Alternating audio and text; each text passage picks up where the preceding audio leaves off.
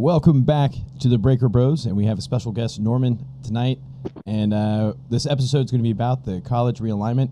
I don't really know too much about it, so I guess I'm just going to go ahead and pass it over to Eric to kind of outline the show. All right. Well, I mean, the big news, Oklahoma and Texas are going to leave the Big 12, and so dropping them down to 8 teams, and then they're going to join the SEC. I think the details and the timing are kind of hazy, but I was talking to Norm the other day, and he thought it'd be a good idea to kind of talk through things, see where things are heading. Uh, I I think aside from like the people inside the SEC and ESPN and whatnot, as fans, we're probably just speculating, but I think that's what makes it a lot of fun. So just trying to read the tea leaves based on the little bits of information and facts that are out there. So with that being said, do do you think the Big 12 is going to continue to exist, or do you think that they're going to go away? Well, Oklahoma and Texas have obviously given their divorce papers to the Big 12, and the remaining members, I think, as a group, they would like to stay together until the end of their current contract with the networks, so that they can get the penalty money from OU and Texas. But individually, each university is going to try to do whatever is best for them. You don't want to be the last one standing in a group of five conference when really the movers and shakers are moving forward with these super conferences. So as a whole, I think they would like to stay together.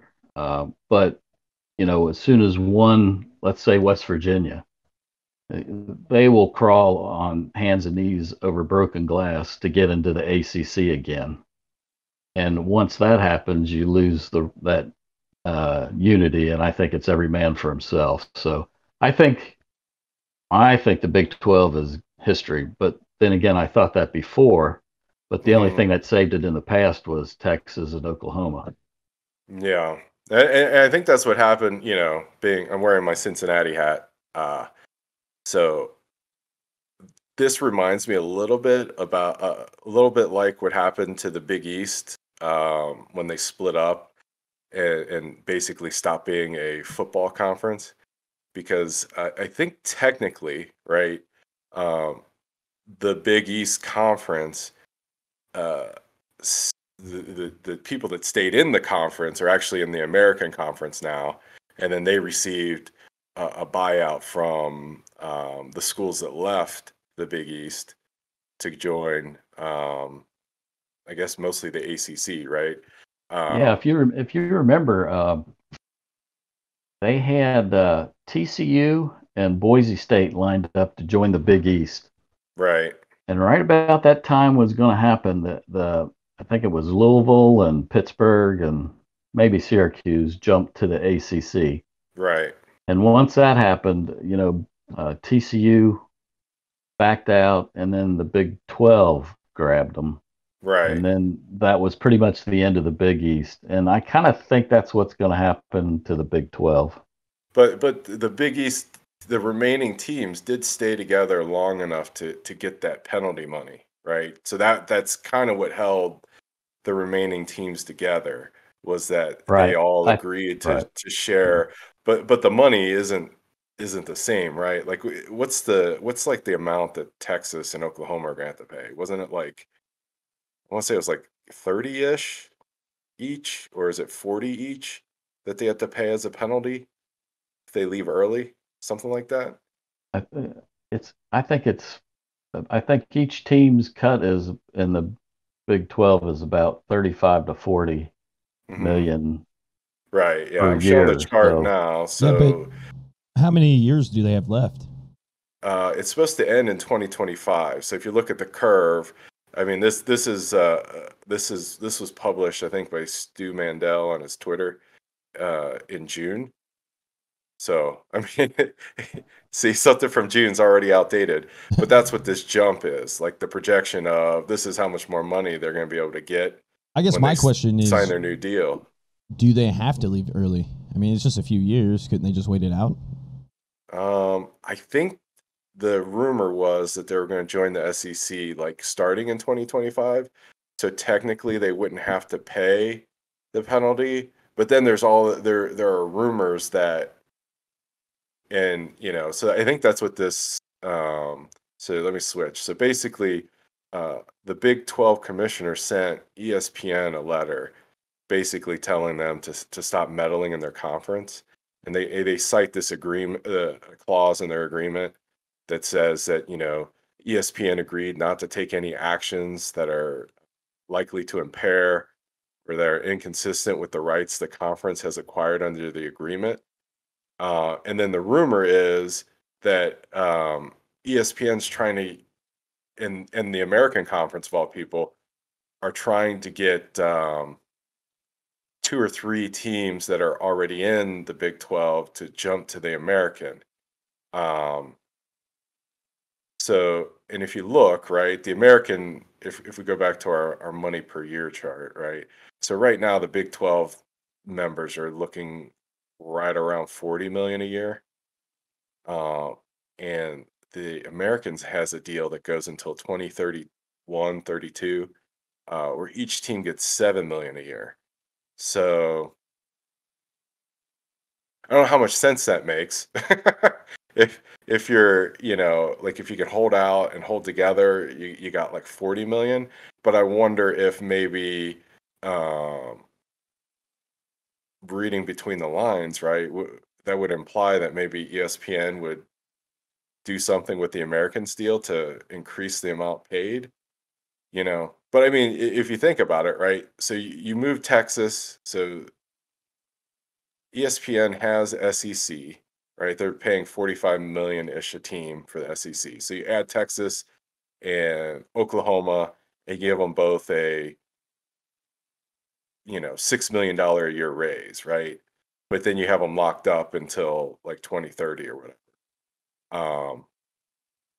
And then the rest of the Big 12, maybe you try to knock them down to what the Americans paying, or maybe you don't even take the rest. You take like a few of them and you knock them down to somewhere between 40 and 7, and you come out ahead, right? Because you get the cream of the crop from the Big 12. You get their games, Texas and Oklahoma, and you pay a little bit more for them, but then you don't have to pay for, you don't have to pay full price for like Kansas and Kansas State and Texas Tech and them. Maybe you can get them for cheaper.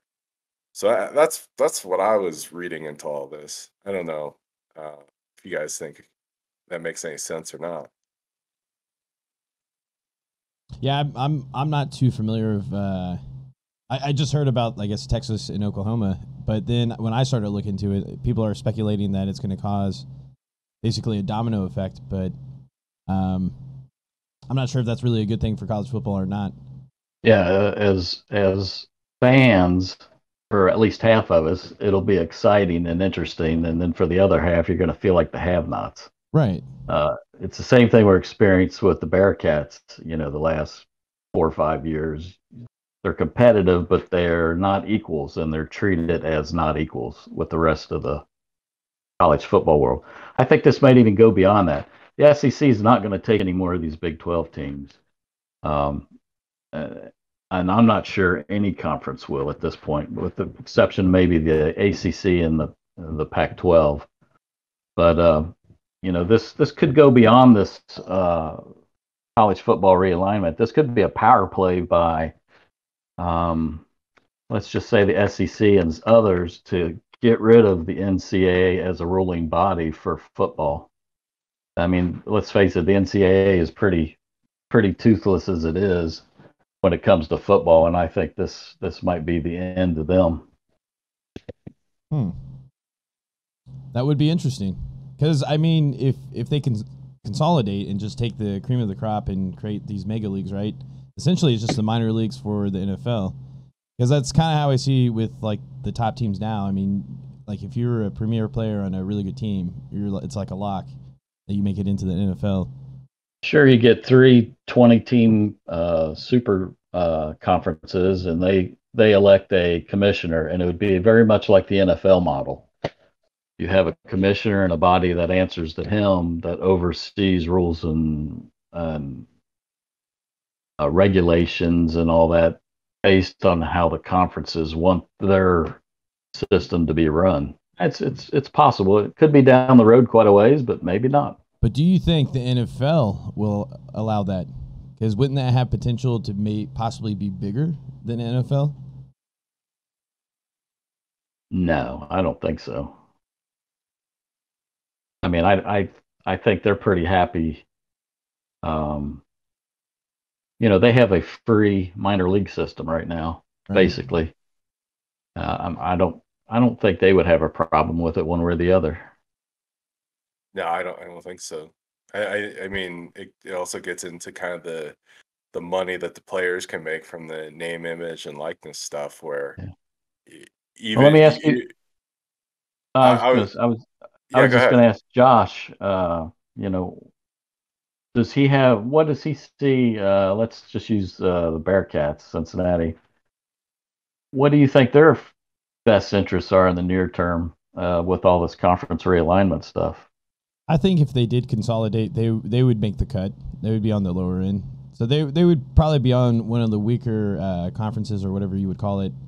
But I think they would make a cut. But I think overall for the grand spectrum, it would kind of suck because I think what makes college football is that there's always that possible underdog that could possibly make it. When you create these mega leagues, you pretty much eliminate that, and so that would be my only argument against it. But I mean, I'm all for the best of the best because I want if there's a Premier League, that's only going to make the NFL better in my mind. But that would be the one thing I would miss. But I think for Cincinnati, I think they would make the cut one way or another because I mean Cincinnati or Ohio in general is a really big football state. So I think I don't know in the grand scheme of things it would be bad, but as a Cincinnati fan, I don't think it would be. I think we would be okay, but it'd be interesting. I just feel like like so the SEC networks with ESPN, the AAC signed with ESPN, and then the ACC is with ESPN, right? And the Big Ten has their own network, and the Pac-12 has their own network. Right? Well, really, the Big Ten, the Pac-12, and even the Big Ten, their primary media provider was Fox, and Right. Fox is going to be a big mover and shaker on whatever happens in the future. Well, except right, so you got like Fox with their networks, right? And Right, then ESPN basically controls the other or is partnered right. with the other four leagues, right? So they're with SEC, Big 12, ACC, and um, the American, right? So they have three leagues, right? So basically, it seems like they're consolidating, right? They would like Or to, yeah. they have four leagues, right? And they're consolidating, right? So the Big 12, so ACC, SEC, and the American are locked up for like a decade, right? Big 12, they have to renegotiate in 5 years unless the Big 12 goes under, right? So it seems like maybe looking at it from ESPN's angle, right? Wouldn't it be the best in their best interest to uh, kind of try to make each of the products that they have locked up for the next 10 years fit, the way they want it, right? So maybe they move around a little bit in the ACC, so they basically take the Big 12, you've taken the two best teams, you move them to the SEC. So that's kind of like your premier league. Uh, and then maybe you move your middle tier teams to the ACC, and then the remaining ones that you care about, you move to the American, um, and then whoever else is left, who cares? Um, and then maybe the American gets a little bit more money, but probably not what the ACC has, right? Because I just feel like if you're going to talk a team into joining the American, there has to be more money in the American than the 40, right? Exactly. Because like, wouldn't you try to go like the geographically, right, for the Big 12? Obviously the SEC works, but they've already taken who they wanted. So geographically, you look at the Big 10 or the Pac-12, it's kind of like the nearest match, except for West Virginia, right? They're closer to the ACC.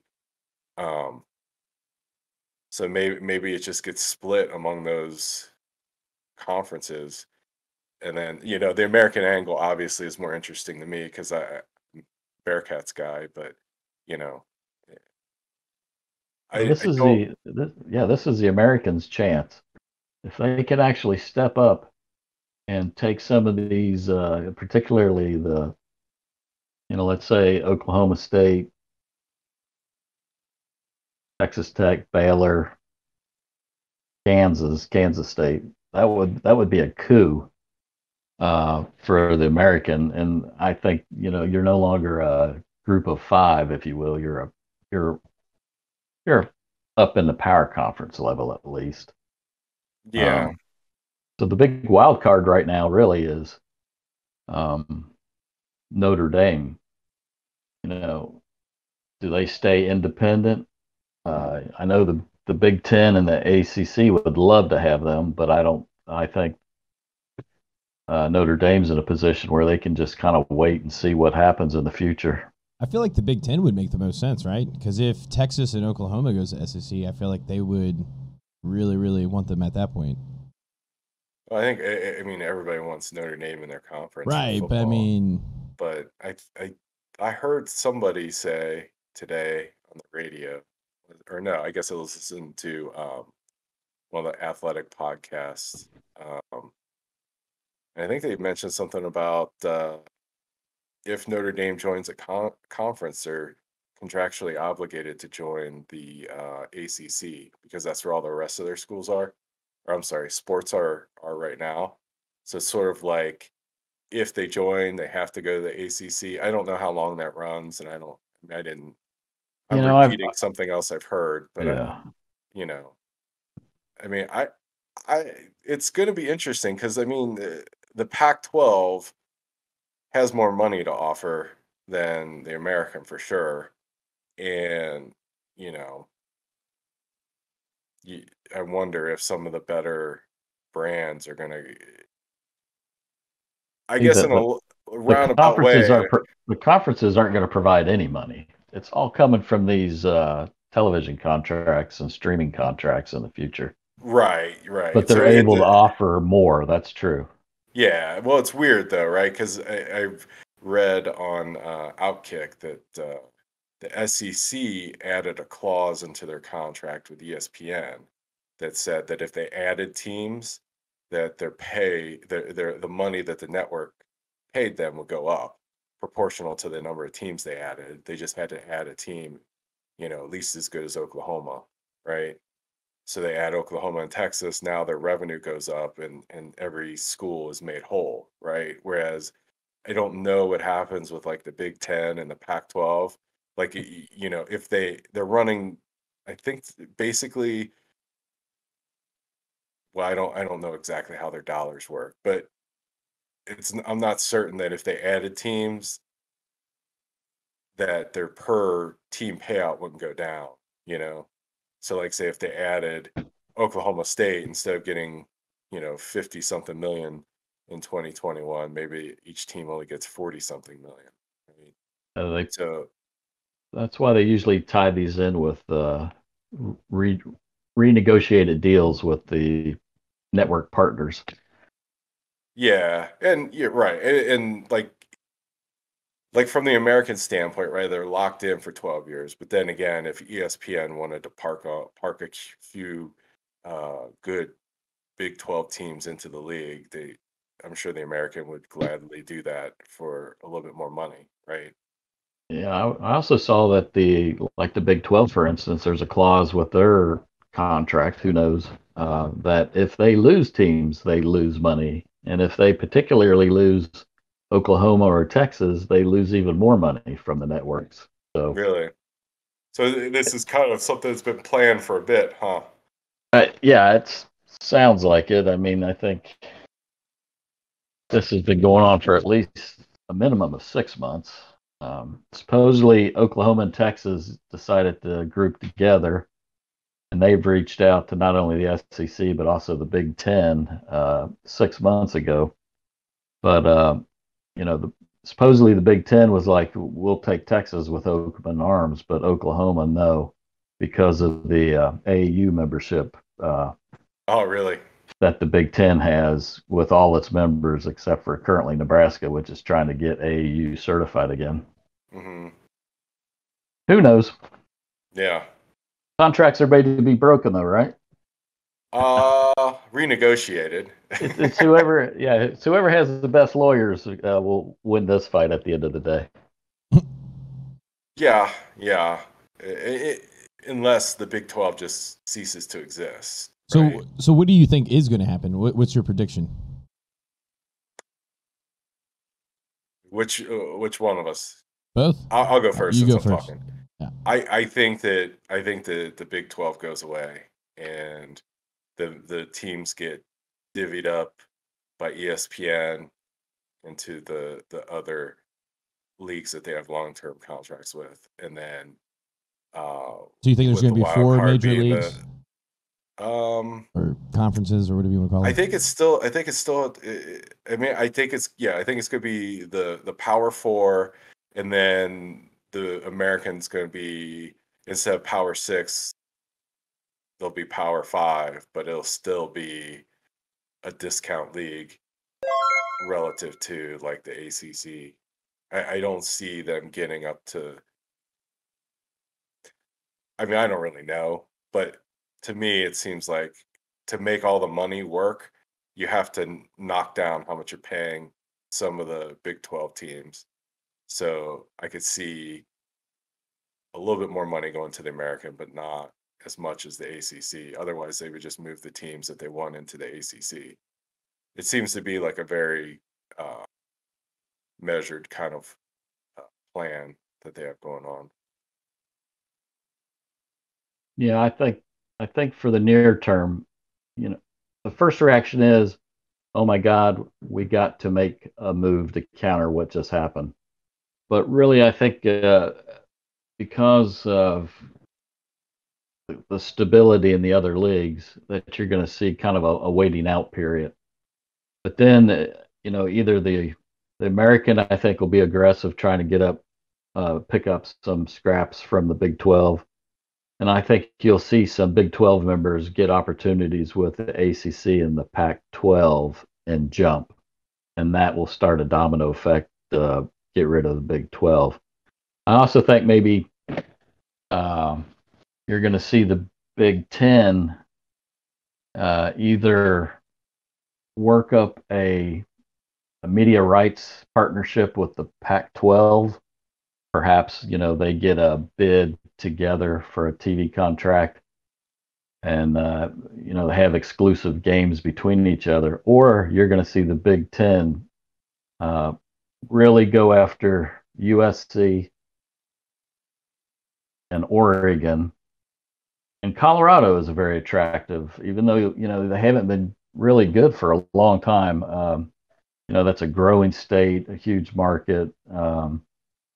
And it's a great school. It's an AAU member as well. So I think the Big Ten is either going to do some kind of partnership with the Pac-12, or they're actually you're going to see some prominent Pac-12 teams potentially end up in the Big Ten, which sounds crazy, but remember, geography has nothing to do with college football anymore. It's all